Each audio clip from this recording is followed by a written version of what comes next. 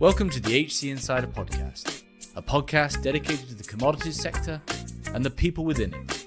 I'm your host, Paul Chapman.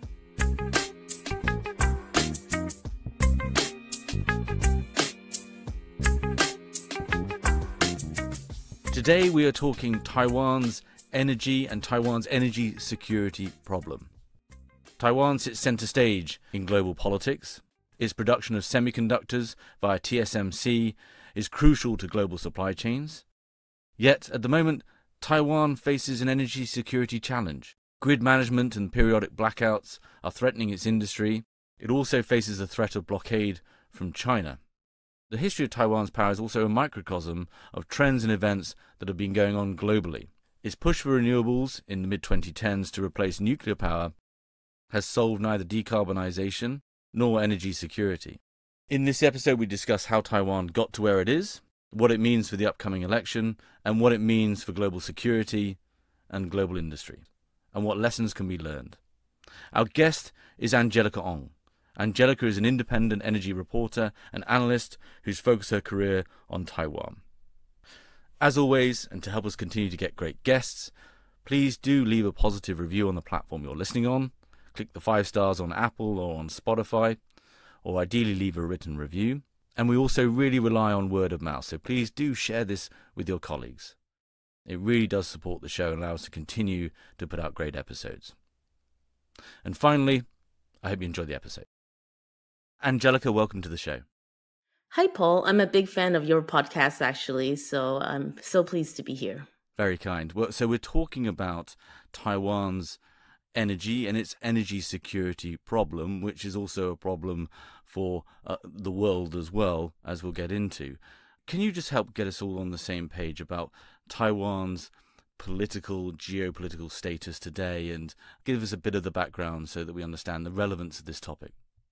Well, Taiwan is in a very unique situation of being a country that's not a country. We're not in the United Nations, not ever since we left when the big China joined. Basically, when Chiang Kai-shek lost the Civil War in the wake of World War II, they decamped to Taiwan and basically claimed to be the legitimate ruler of all of China from this little island. Now, obviously, there was a disconnect with reality here. But right now, when I go abroad, my passport still says Republic of China. And we all know, and it also says it there as well, it's Taiwan. It's a little island on the eastern side of China. And China still claims Taiwan as a part of its territory. Yeah, which has a little island, but a very consequential one, especially for the world's semiconductor business, the world's economy. And I think there's a general understanding, certainly amongst this audience, of the one China policy.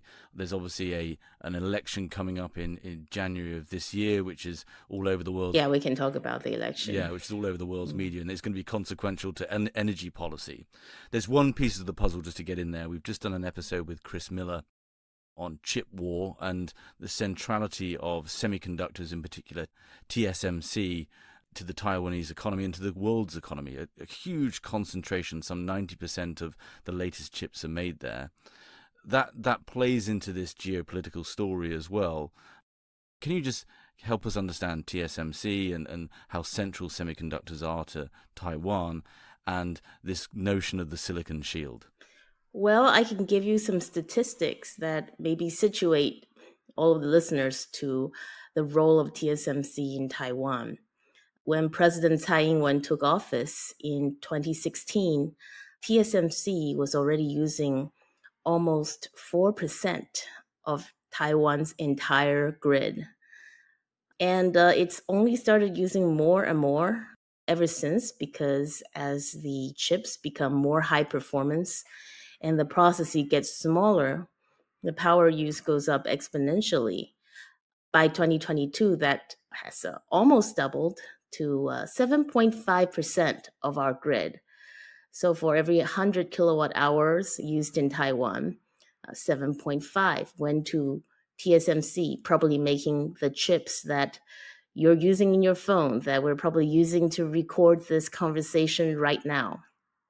Bloomberg even has a prediction that by 2025, that percentage will be raised to 12.5% of Taiwan's entire grid will go to one company to make one product.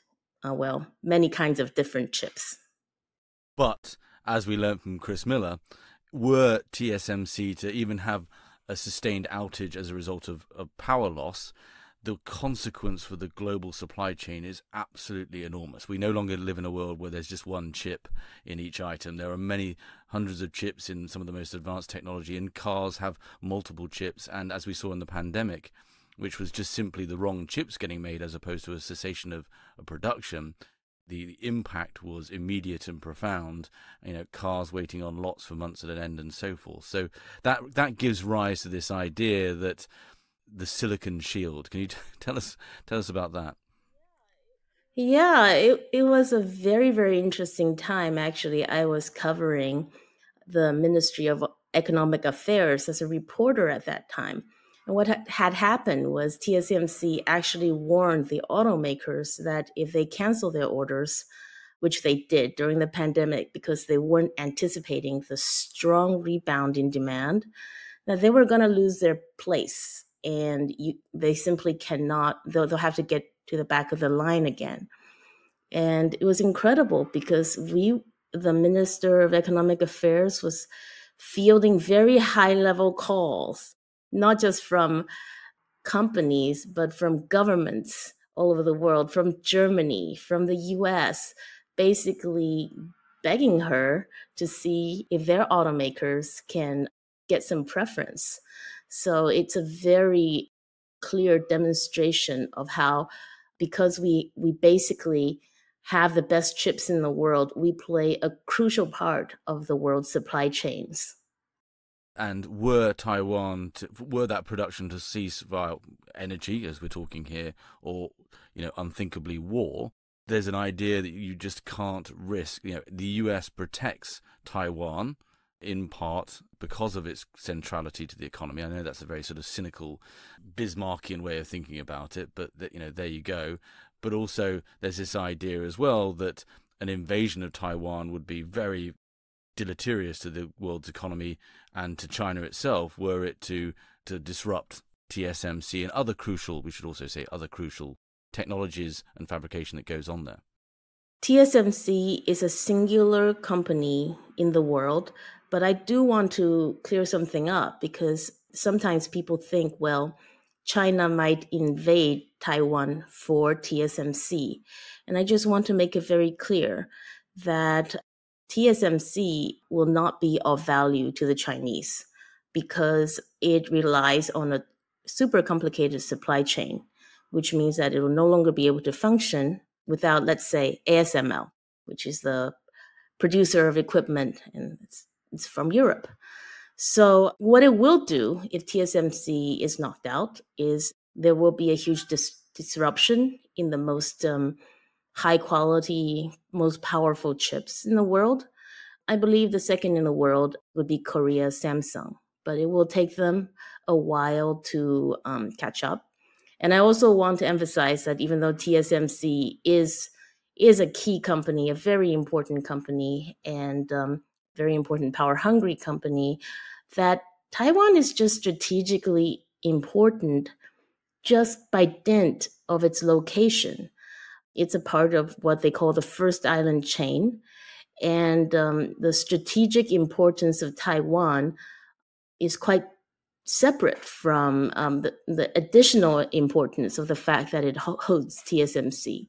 Long before it was noticed, perhaps back when TSMC wasn't holding such a pivotal role, the US had already highly, highly valued Taiwan. And both I think that the Chinese and the Americans, they highly, highly recognize Taiwan's strategic position for China's possible force projection. So if China does end up invading and holding Taiwan, it would be an unsinkable aircraft carrier.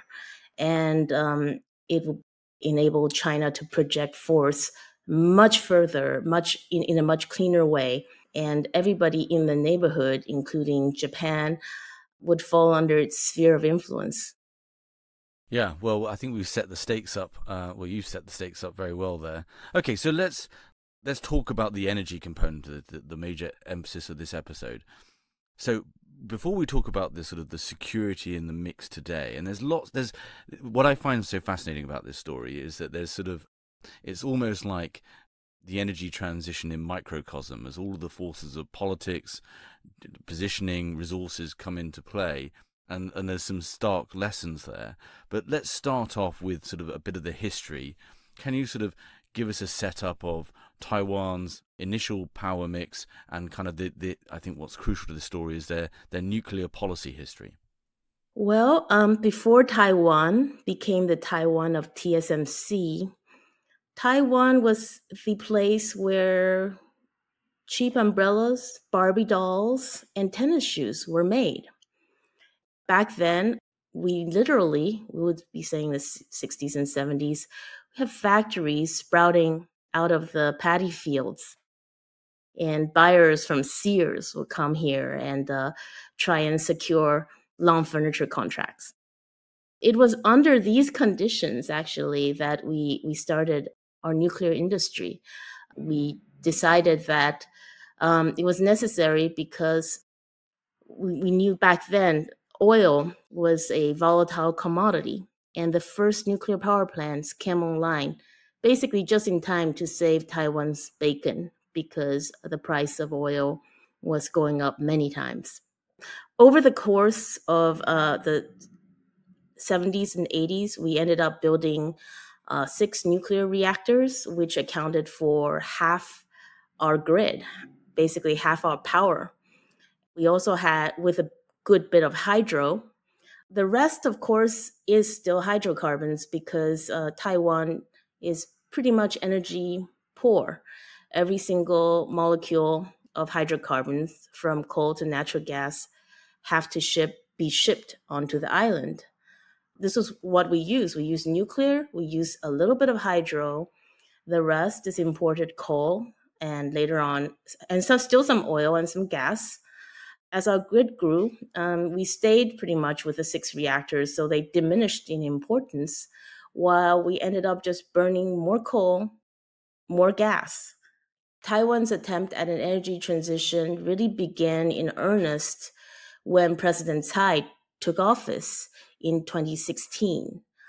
She ran on a platform of phasing out nuclear energy for good by 2025 was her target.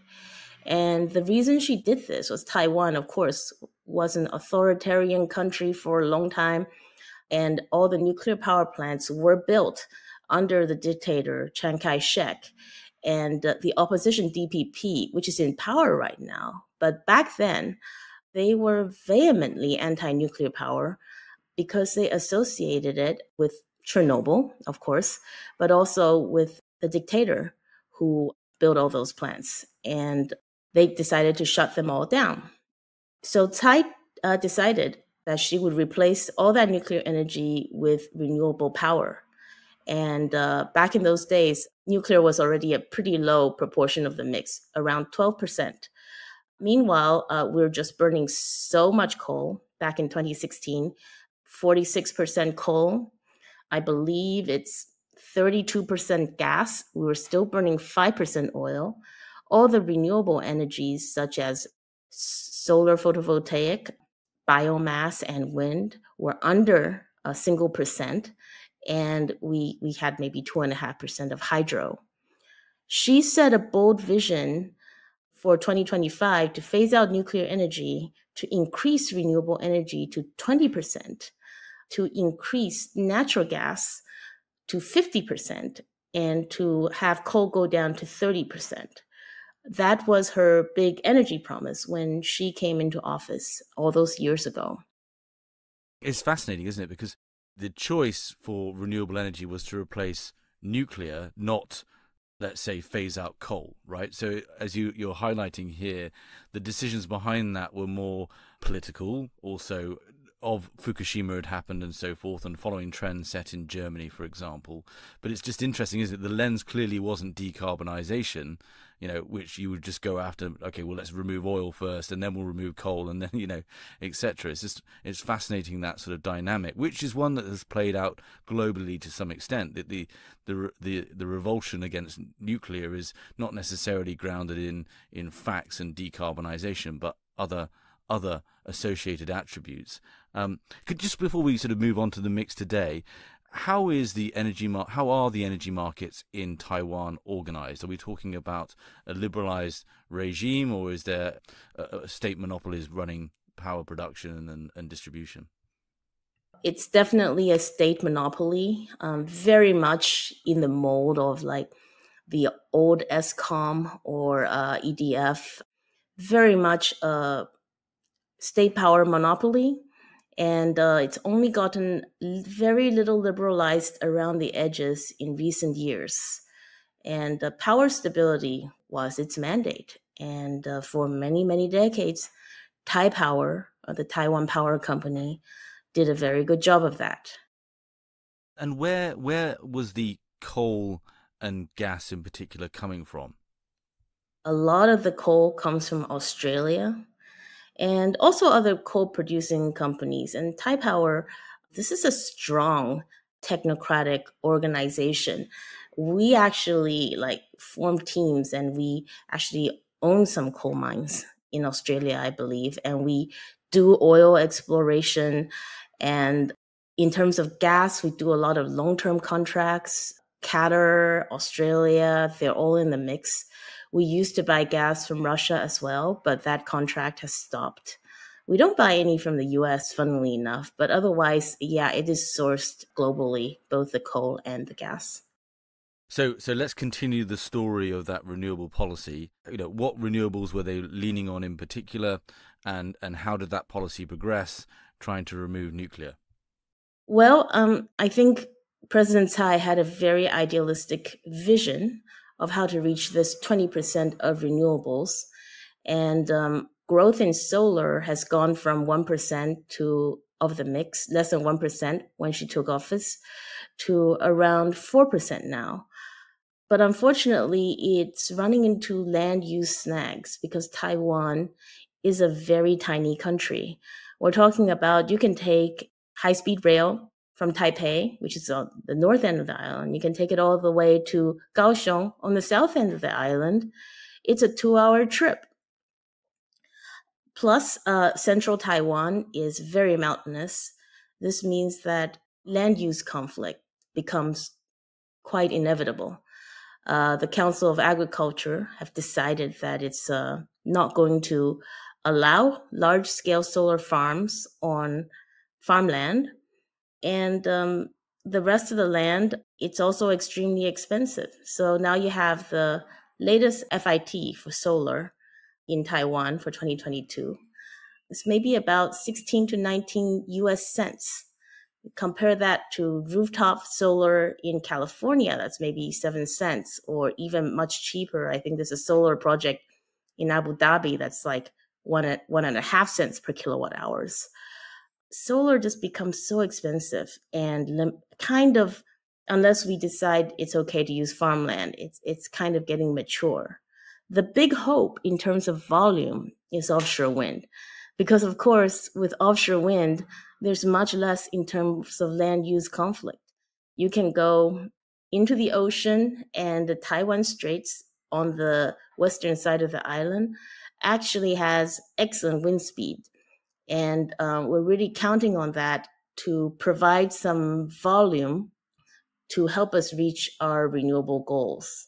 The goal was to install 5.5 gigawatts in the water by 2025.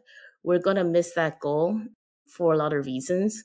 But offshore wind is still what we hope would provide a lot of renewable energy for Taiwan, which is so important for the continued success of our tech companies. Because one thing that I don't think we've mentioned yet is that companies like TSMC, they don't just need power, they need green power, because they've made well, actually companies like Apple and Microsoft and Google and Facebook have made commitments to use low carbon power. So before we move on to the scenario today and the grid shutdowns and energy management that Taiwan is facing, can you just, you spend a lot of your time and are a proponent of offshore wind. Can you tell us how they managed to scale to where they did, but also why they missed those expectations? There's a lot to be proud of when you look at Taiwan's development in offshore wind, because we started off when President Tsai took office in 2016, basically with nothing. And because she gave very clear and very large scale policy directions, we attracted a bunch of global developers, let's say from Europe, as they're trying to expand to global market. So right now, we can proudly say Taiwan is first in non-China Asia when it comes to offshore wind development. And we have about a gigawatt of offshore wind farms spinning, and that energy is so sorely needed for our tech supply chain. Increasingly, they don't just need any old power. They need renewable energy. They need this for supply chain reasons because big customers like Apple and Google and Microsoft are demanding low carbon energy to make their products. So all that is to the good, but unfortunately, there were also mistakes made when it comes to this industry development. The Thai government decided that they were going to impose quite heavy local content requirements, which means that developers were obligated to buy a lot of components, source a lot of components from here in Taiwan. And these are very, very difficult learning curve to make these blades, to make these towers, to make these giant foundations. And they were not necessarily well suited to Taiwan's economy. As a result, Taiwan's wind farms are also the most expensive offshore wind farms in the world, unfortunately. And of course, I think your global listenership might know that offshore wind, ever since the Russia-Ukraine war, has run into some unfortunate turmoil. First of all, the commodity prices have gone insane. They weren't used to it. They weren't prepared for it. They weren't hedged. And we're talking about raw material prices going up 40%, more than that. We're no longer in a zero interest rate environment, which is very, very deleterious for achieving financial close on these mega projects. So offshore wind in Taiwan, as in the rest of the world, is somewhat at a crossroads, and the future is uncertain. The HC Insider podcast is brought to you by HC Group, a retained search, intelligence and advisory firm focused solely on the global energy and commodity sector. With 6 locations across Asia, Europe and the Americas and over 50 consultants. To find out more, go to our website, hcgroup.global. There, you can also sign up for our HC Insider content for more interviews and white papers on relevant trends and talent impacts in the commodities world. That in and of itself is a very fascinating story and rolls across the energy transition as well. Costs are indeed going up, supply chains are stressed, etc. So let's bring it up to the present day. Taiwan is experiencing outages, blackouts, which is having an enormous impact on, obviously, TSMC and the economy more broadly, but also on people, and we're coming up to an election.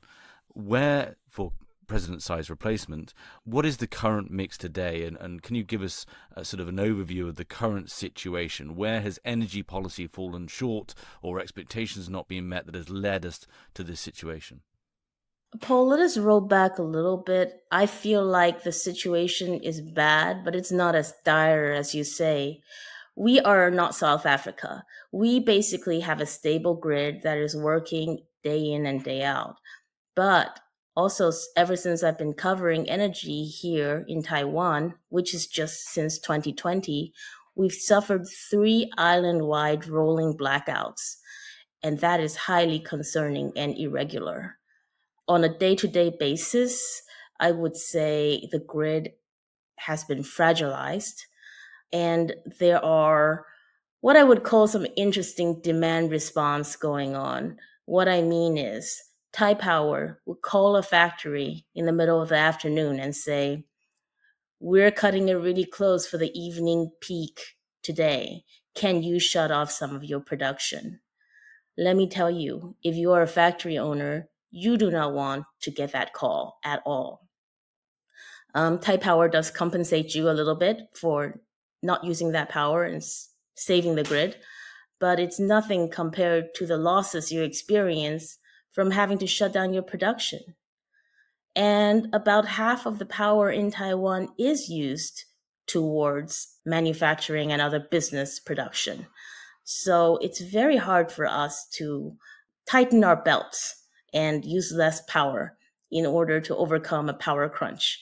Because let's say you use green buildings or whatever, the residential use is only about 20 to 30%. The rest commercial, and then 50% is manufacturing. That means when you cut down on power use, you're directly impinging on your economic growth. I would say that the status of the grid in Taiwan is precarious. It is tight. Unfortunately, despite the fact that it's tight, we've hardly made any progress at all in decarbonization since President Tsai took over. Because yes, she went in big, both for solar and offshore wind. We've increased solar to maybe 4% of the grid. Wind is coming up more slowly. It's still under 2%. But okay, we increased renewables. But at the same time, we've been closing reactors. So if you look at the proportion of our grid that is low carbon energy, that stayed almost exactly flat. It was 16.2% when she came into power. Now it's 16.4% for 2022, which is the latest year we have data for. This is from a great website called lowcarbonpower.com. The rest of the grid also, unfortunately, hasn't changed that much. The good thing is we don't burn oil anymore. That was about 5% of the grid when she took over. So we burn a little bit more gas. So we burn a little bit more gas. Okay. Gas is at 39% now. I think it's up from 32 or 33% when she took power. And we don't burn oil anymore. Coal is down, but only by a tiny percentage. It was 46% when she took power. For 2022, it's 43%. So I feel like we've done a lot of work towards pushing renewables. We spent a lot of money. We offered very generous feed-in tariffs for solar and for the first couple of phases of offshore wind production. And for what? Our grid is basically, in terms of carbon, it's exactly in the same place. Why are there the load problems? Is this simply that I don't in any way want to sort of fall in the camp of anti-renewables whatsoever, but is this you've replaced base load power providing nukes with renewables which are intermittent? Is that the fundamental sort of mismatch there that's causing, Taipower to phone up factories and say, hey, you need to dial off this evening? Actually, I don't think so. Sure, intermittency is a problem. But intermittency tends to be a problem more when there are higher penetration. So at 4% solar and 2%-ish wind, or 1.24%. Okay, even lower than I thought. I don't think they're that much of a problem yet. The problems is more like, first of all, we have coal plants that are aging and we cannot build anymore. And a good thing too, but it's considered no longer acceptable to put a new coal asset onto the grid because, they're 50-year assets. So we can't build more, but our fleet is aging. Gas, we pretty much maxed out as much as we can without putting in more receiving terminals. That's the cap. So, it's pretty hot now in the summer. The tanks in Taiwan can only hold 8 days worth of gas. we're waiting on another receiving terminal, but even when that comes online, we're still going to be very short on receiving capacity. So shutting off the nuclear plants doesn't help. Certainly the fact that the fourth nuclear power plant, which was planned, energy capacities planned years in advance, the fact that they were never put into service, that didn't help. I would say it's unfair to blame renewables on the current state of Taiwan's power crunch. I think it's really mostly the nuclear phase-out policy and also an over-reliance on gas. Just because I think it is consequential, what is the current state of those nukes? They're for various reasons, as I understand it from our previous discussions, these aren't completely deactivated, right? Yeah, it's an interesting story, actually. First of all, we do have 2 reactors going now, and where there's hope for if the policy change. Let's not forget, we're still on track to phase out nuclear energy completely by 2025. But those 2 reactors can get a life extension and continue for another 20, 40 years. What's interesting is that the reactors that are already idled, they never got decommissioned because there was a political tussle over where to put the nuclear spent fuel rods. So because there was a political tussle over where they should go, they just stayed where they were. So they stayed in the wet storage on the nuclear power plant area. And then the last batch of fuel rods actually is still remaining in the reactor. This meant that it was impossible to dismantle the nuclear island for decommissioning. In theory, all of Taiwan's nuclear reactors can be either restarted or unmothballed. And if that's the case, we're at least out of our power crunch for a decade or so. It would be about 20% of our grid versus 0% if we let them all go. Yeah, and we're going to return to where that stands in the upcoming election shortly. I think you really helped me understand kind of the current scenario. Then we layer back in China and geostrategic politics and security. And the real challenge, of course, is that the vast majority of Taiwan's power, adding it up, right? So whatever it is, 70% or so, is imported, whether it's gas or coal.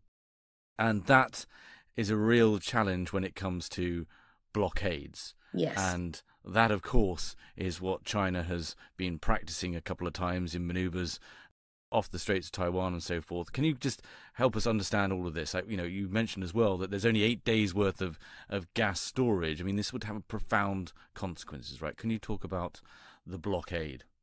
Energy as a national security issue for Taiwan is really tied to the fact that we're planning to increase our percentage of natural gas use up to 50%. The decision to use so much natural gas has already cost us dearly because the cost of LNG, of course, have been crazy since the Russia-Ukraine war. But another issue is that LNG is super chilled and comes to Taiwan in these tankers that are exceedingly fragile. Like they actually get wide berth when they're just traveling normally. But the fear is that if China decide to stop them from coming in, then Taiwan is not going to have a lot of energy to be able to hold out in a blockade situation. The fortunate thing about Taiwan, in the case of a possible war, is that our geography is fabulously defensible. We are an island, and we know exactly which beaches the Chinese are going to come in from if they decide to do a full-on amphibious assault. And they won't be able to land their vessels right on their beaches. They'll have to use smaller crafts. And then you have individuals weighted down with, it's like if you've seen Saving Private Ryan, right? It's that kind of a situation, except we'll know exactly where they're coming. And we have those machine guns in position, and we've been doing those drills for time out of mind. Yeah. But I think the newer idea is that China might try something that's more like a blockade, in which case our ability to hold out for quite a period of time becomes important. Find this sort of terrifying and fascinating. There's also this idea that you described to me of a ghost blockade. Can you help us understand that? For a long time, I assumed that in order to have a blockade, China will need to actually muster up the vessels, the muscle to police the Taiwan Strait in such a way that to actually block the vessels from coming in. But interesting things happened last year when Nancy Pelosi came to visit. China did some very intense military exercises where they designated 6 areas all around the island of Taiwan, where basically they said, missiles might fall out of the sky. In fact, they did fire some missiles that went all the way over Taiwan and into the ocean on the other side. What's interesting is that even though the exercises were only for a few days, they had a definite effect on commercial traffic. Because, of course, if you have a highly valuable commercial vessel, you don't want to be anywhere near the area of those exercises. And those 6 areas encircle Taiwan. So this really got people thinking, well, if they ever just declared that they were doing military exercises all around Taiwan, what would that do to the commercial traffic coming in and out of Taiwan? It might be less intense than a blockade, because let's remember, a blockade is an act of war. But if they simply say, oh, we're just doing permanent military exercises and just be careful, I think it would have a huge effect on whether or not commercial traffic will be willing to traverse those waters. It might be willing, but you can't get insured, right? That's the issue. Like, if actually these cargoes cannot get insured, they're not coming anyway, right? That's sort of the hardwired element of this. Yeah, and to me, the fear is that way they can use it as an excuse to say it's not a blockade, it's not an act of war. And the reason why that might make a difference is it might be more difficult for the United States to rally the troops and say, let's come to Taiwan's aid. But what is China doing? China isn't doing anything. It's just military exercises. So to me, that is like the classic kind of gray zone tactic that it's a creative way of putting pressure on Taiwan without escalating all the way to war. As Chris Miller said, authoritarian governments don't necessarily index to GDP. I mean, this would have profound consequences again on the global supply chain for semiconductors and all else as well, and obviously the people of Taiwan. But it doesn't, even though it sounds entirely irrational, it doesn't mean it couldn't happen, which is the scary thing about this. Okay, so let's just one thing. I don't think we've nailed this. My apologies. What is the how expensive is power in Taiwan for your average consumer today, and how have those prices fared over the last 3 years? Oh my goodness, this is another huge problem. I can just keep going on about this. The truth of the matter is, power in Taiwan is too cheap, and it has always been too cheap. Even back in the time of Chiang Kai-shek, he kept the price of power down too, as a kind of like a, even authoritarians, they need to keep the people on side. So it was what he did. He kept power cheap. Our government is keeping power cheap too. It's like 2 point something Taiwan dollars per kilowatt hour. I can't do the conversion inside my head right now, but it's like one of the cheapest in Asia. And it's just like, we don't produce any hydrocarbons. We have no business charging such a low price for power. And guess what? After the war in Ukraine, the price of natural gas, of course, right, it went crazy. We have a price board to set the price of the power. We actually kept the price of power almost flat. So what happens is the state-run Taiwan Power Company just took on absolutely huge losses, nauseating losses, and it would have gone bankrupt, except, of course, it got a cash infusion from the government.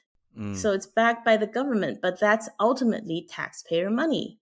And I worry so much about this because it shows a profound lack of seriousness on the part of the government to actually take care of the problem. That's another problem with natural gas. The price is so volatile. There's so many sort of echoes of what's happened with Germany.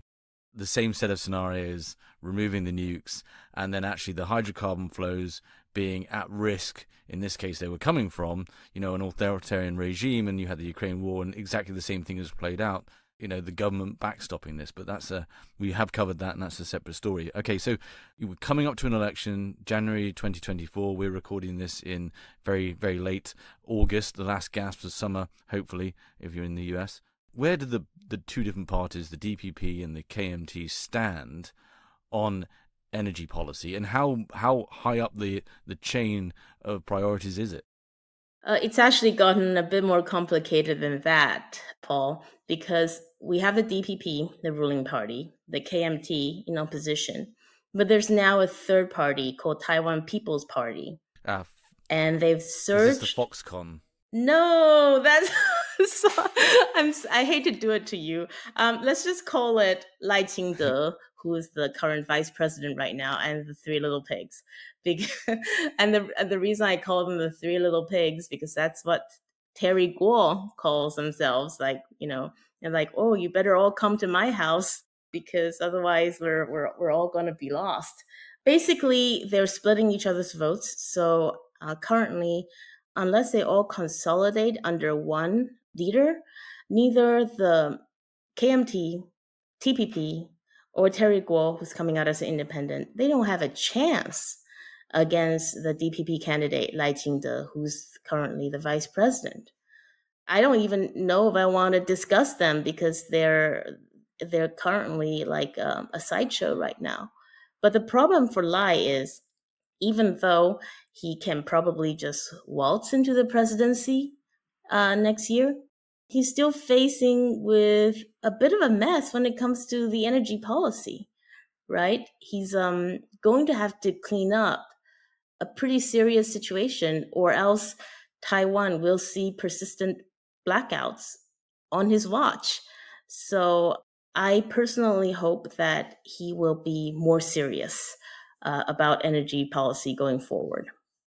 What is the policy debate? Is there discussions around this can't go on, energy security is critical, and the nukes must be turned back on, as that's our real only indigenous, autochthonous way of producing power without being beholden to blockades, etc.?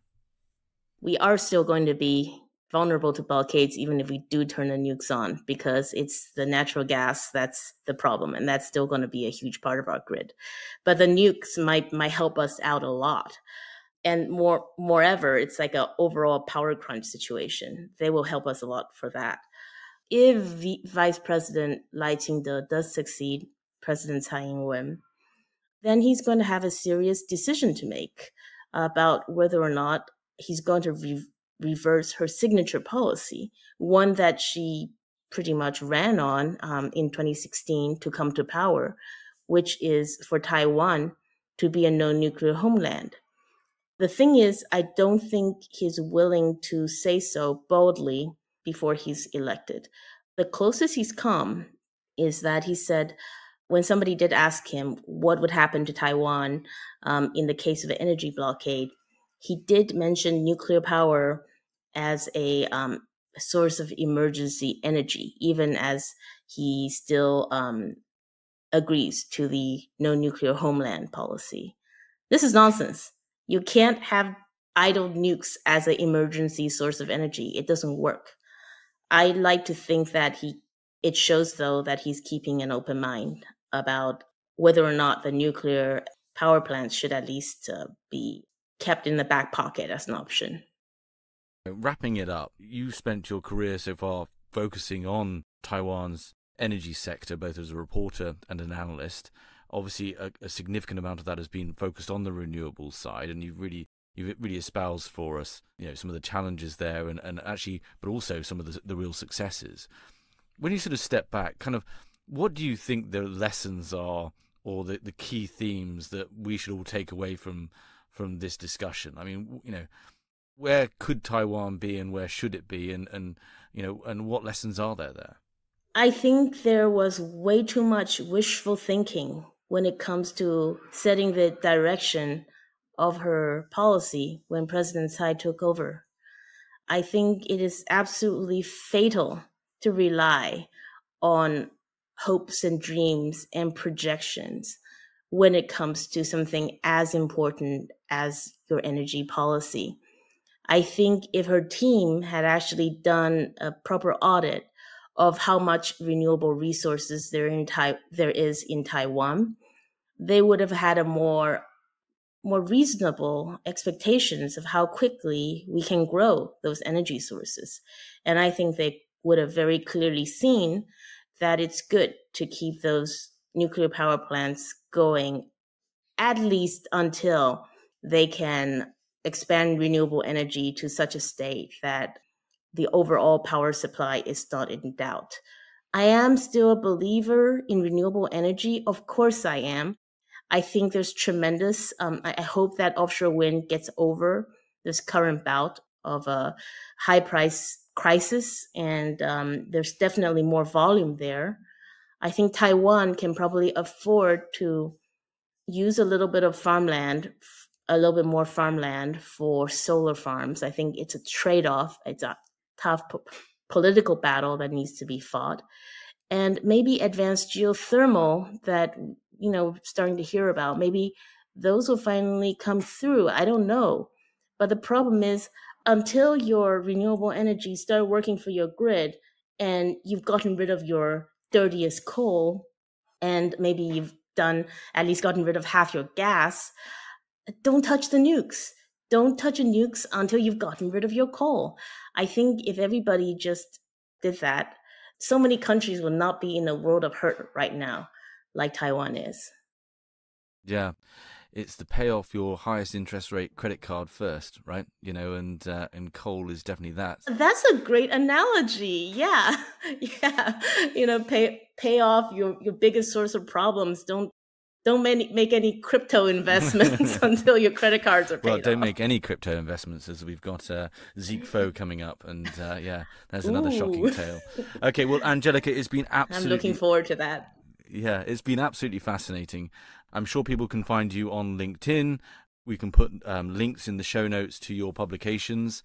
And look, I really hope that we can have you back on in a year or so, and there has been no change, or at least only positive changes, but it's been a fascinating insight. Fingers crossed, all the way crossed. Thank you, Paul. I love your podcast, so it's been a delight. Thank you for listening. If you enjoyed this episode and want to support the show, please give us a positive review on Apple Podcasts or Spotify. To find out more about HC Insider and HC Group, a search and advisory firm dedicated to the commodity markets, visit our website at www.hcgroup.global. There you can find out more about our services and our offices around the world. There you can also find more content, from interviews to insight pieces to more podcasts focused on the commodity value chains. Thanks again for listening.